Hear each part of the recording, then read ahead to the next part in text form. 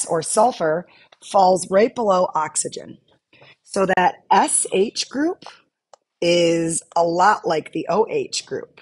And if you look at these thiols in their chemical formulas, they're even written as SH, like OH. They have a foul smell, and they're used as odorants by skunks and gas companies so that you can smell a gas leak. It turns out that the natural gas that comes into our homes has no scent, and we couldn't smell it if it weren't for the thiol that was added to it. Thiols are also found in onions. They're really stinky. Next, I'd like to talk about the carbonyl group. The carbonyl group is simply the C double bonded to an O. A carbonyl group is found in all of these different functional groups. This C double bonded to the O is going to have a similar property every time. The oxygen is more electronegative, pulling the electrons towards it, making this area more negative. In addition to that, the oxygen has these lone pairs, which are going to also add to the negativity of that area. In aldehydes, the carbonyl group is terminal, which means it's at the end. And in ketones, it is in the interior. So we'll look at that more specifically in a second. Carbonyl groups are found in many industries: food chemicals, natural, artificial, fragrance, medicines, and agricultural chemicals. Here's some examples. Here's lemongrass. Here's vanilla-in, which is the scent from the vanilla beans. Octanone, which is mushroom flavoring. And there's berry flavoring. And in each and every one of these, you can see the different carbonyl groups. If you're sitting in my classroom, the first sign to the right of my TV is blue and red, and that is the aldehydes. The aldehydes have an R group, a C, and then an H. So the simplest of the aldehydes is this one right here called methanal, or commonly known as formaldehyde. Made from the oxidation of methanol, it is embalming fluid, reacts with proteins to harden them. It's an extreme irritant, disinfectant, and a suspected carcinogen. So now they actually use a different type of embalming fluid for bodies. It's used as a monomer to make many plastics. In this case, formica is made from formaldehyde. And here's some examples of aldehydes. Here's benzaldehyde. There's the C double bonded to the O with an H, and then here's the R group. Cinnamonaldehyde, here's the R group, and the C and the O and the H. And vanilla-in, the C, the H, and then this entire thing is the R group. Some aromatic aldehydes have pleasant fragrances, like those three.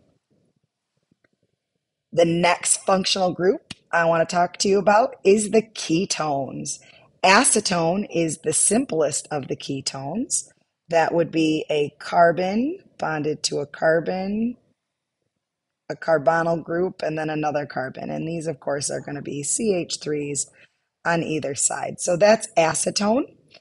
Acetone is a simple ketone that dissolves in both water and organic compounds.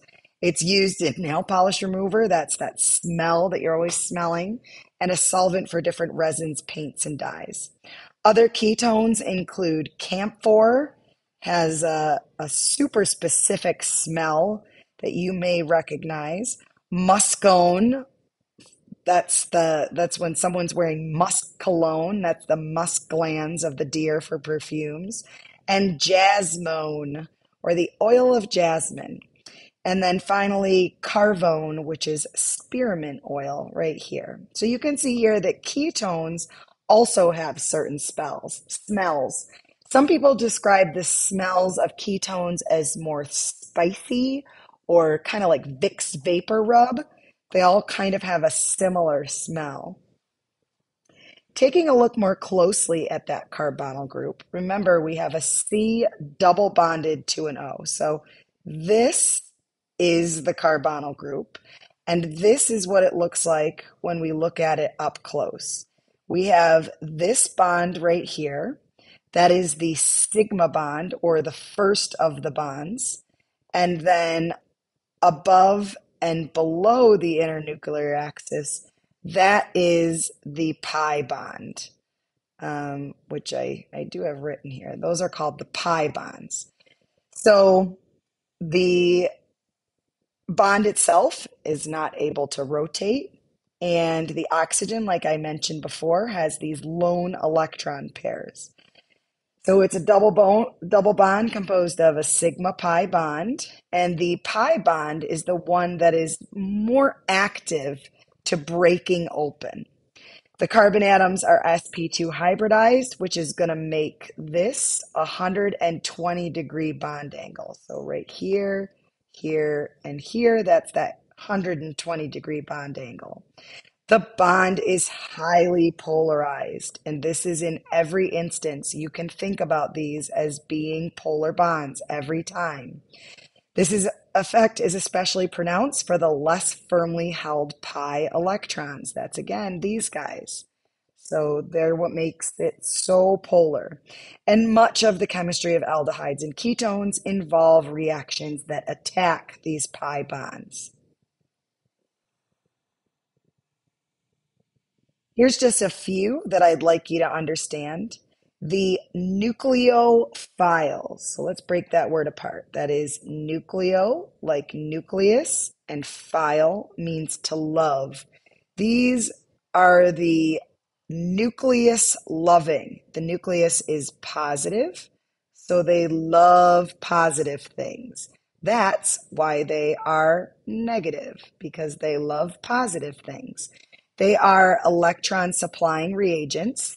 They're negative ions or species with unshared electron pairs, like oxygen that we were just talking about. They really like the positive carbon in that pi bond, and thereafter to attack any positive part. So ammonia, amines, these contain nitrogen with unpaired electrons, and oxygen with two unpaired electrons. And those are what create the nucleophiles. The electrophiles are the opposite of that. If you break down that word, you've got electro, like electrons, phile, like loving. These are the electron loving, so they are negative loving things. And that means that they are positive. They are seeking electrons. So they are cations. Remember, those are positive ions, or electron deficient species. Um, Things that don't have enough electrons. For example, even hydrogen or hydrogen ions are both seeking electrons because of that positive nucleus and the negative outside. They like the negative oxygen of the carbonyl group. So nucleophiles attach to the carbon because the carbon has a partial positive charge, and the electrophiles attach to the oxygen. The pi electrons move towards the more electronegative oxygen and is often pronated. Pronated just means that it's going to become more positive, or you're going to add that hydrogen or that hydrogen ions. Acids, which if you'll recall, acids begin with the letter H, like HCl, often pronate or donate that H plus ion towards the carbonyl oxygen. So right here is an example of something that you might start seeing in college. These are called mechanisms, where the nucleophile that's negative attacks the carbon, which then makes the oxygen become even more negative and attracted to hydrogen, which makes this bond be formed. Physical properties of aldehydes and ketones are based on that polarity of the C to O bond. They're going to boil at higher temperatures than the alkanes and ethers of similar weight because they have polarity in that carbonyl group. But they're not as high as the alcohols because they do not have hydrogen bonding. So if you look down here, here are there's the aldehyde and there's the ketone. And you can see that their boiling points are very similar to each other, 49 and 56. Now, these are an aldehyde and a ketone with similar molar masses. This aldehyde, remember, the carbonyl group is on the end, it's terminal. There's the carbonyl group in between. But you can see here that the boiling point is much lower than that propanol, because remember, propanol has this guy, the hydrogen bonding. And that hydrogen bonding makes high boiling points. If we look here, here's the ether, and finally here's the alkane with similar molar masses. They have much, much lower boiling points. More physical properties are that low molecular weight aldehydes and ketones are soluble in water. You probably could have predicted this to happen because we know that like dissolves like. So these guys are polar, and because it's polar here, they will get involved in an intermolecular attraction between water's very polar self. But if we add a whole bunch of carbons and we have something that is a high molecular weight, then it's going to be more nonpolar than polar, and it will not want to bond with the water. In addition to that, I want to point out here that the aldehydes and ketones do not form intermolecular hydrogen bonds. So they don't form hydrogen bonds with each other, but they will hydrogen bond with water. Because again, they're very polar. So they will pull those electrons and get into bonding with water's very positive side. Now, continuing along with oxidation, aldehydes oxidize more easily than ketones. They lose the hydrogen attached to the carbonyl carbon, and because ketones lack this hydrogen, they are more resistant to oxidation. So aldehydes are easily oxidized to carboxylic acids by about any oxidizing agent. I want to show you here that this notation is telling us that this aldehyde is being combined with some sort of oxidizing agent. That's going to be something that's going to donate an oxygen. Remember, in oxidation of carbon, it means that we basically get more bonds towards oxygen. Now, that's not why it's called oxidation, because if you'll recall, Leo the lion goes grr, or I learned oil rig. Oxidation is loss, reduction is gain. Well, in oxidation, this carbon here is going to lose its share of the electrons. And when it loses its share of the electrons, it means that these oxygens gain their share of electrons. But it just so happens that in organic chemistry, oxidation means that you're adding another oxygen.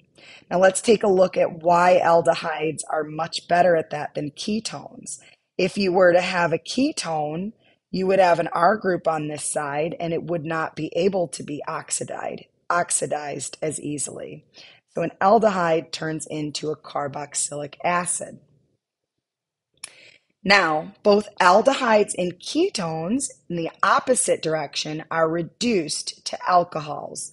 Reduction is the opposite of oxidation, or reduction is a gain of electrons.